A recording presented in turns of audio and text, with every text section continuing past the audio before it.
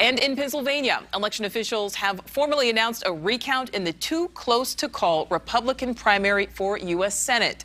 The candidates there, Dr. Mehmet Oz, who was endorsed by former President Trump, and former hedge fund CEO David McCormick, finishing within half a percentage point of one another once all of those votes were counted. The eventual winner will go on to face Democratic Lieutenant Governor John Fetterman in the general election this fall. All right, joining us now, NewsNation senior political contributor George Will. George, great to speak with you again. Last night, maybe not so great for the former president. What is the impact of those results on Donald Trump's influence within the Republican Party? There are really two ways to exercise power in politics. One is to have power, that is, to have the power that comes with holding office, to be able to vote on legislation or to make appointments and let contracts as governors. The other way to exercise power is to convince people that you have power. And Mr. Trump has been trying to do that, and it's a tricky business. To persuade people you have power, you have to achieve your intended effects.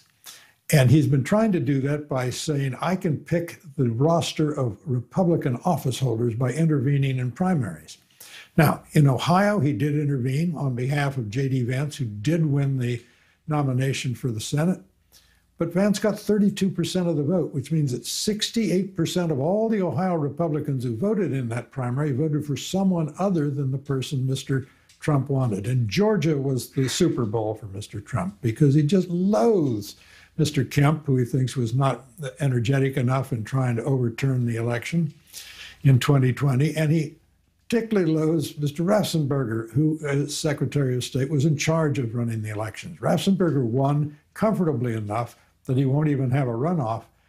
And Mr. Kemp won by 50 points. That's a repudiation. So Mr. Trump can't take many of those and still persuade people that he has the power to influence Republican voters.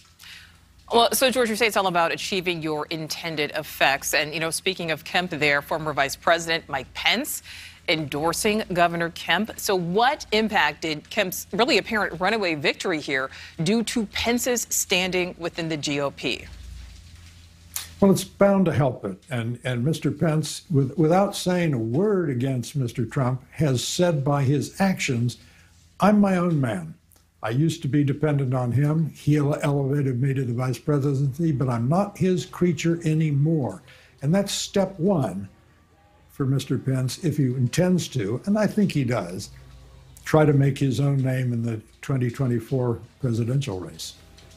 All right, we will certainly see what happens there. NewsNation's senior political contributor, George Will, as always, thank you so much. Thank you. Thank you for watching. Click the red subscribe button below so you can get more of NewsNation's fact-driven, unbiased coverage.